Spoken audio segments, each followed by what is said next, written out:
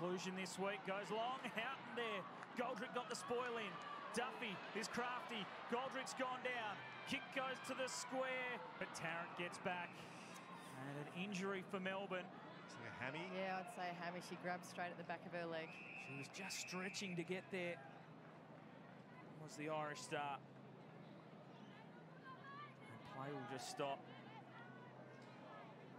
Not a nice feeling doing a hamstring, if that's what it is. Get another look here. She just lost her balance as she was spoiling that football. As she comes down about there, and it's like a violin string snapping in the back of your leg. Hopefully it's not too severe and we can see her back out there come finals time. A nasty one, right on the eve of the finals as well. You don't never want to see